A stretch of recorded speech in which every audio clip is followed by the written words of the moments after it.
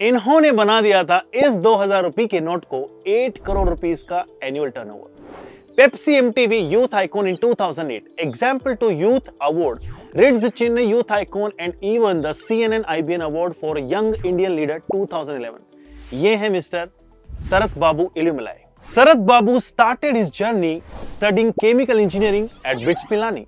After completing his studies at BITS Pilani, Sarath Babu went to do his MBA from IIM Ahmedabad before starting his multi-crore empire Food King.